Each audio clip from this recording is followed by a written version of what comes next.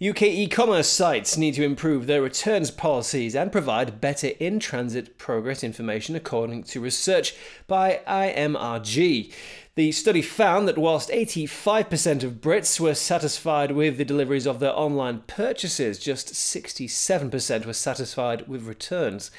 This large gap in satisfaction highlights that returns are a key area where e-commerce sites can improve. The research also found that 85% of online shoppers wanted to be kept informed about the progress of their delivery whilst in transit. 70% said that in-transit information formed an important or very important part of their e-commerce experience.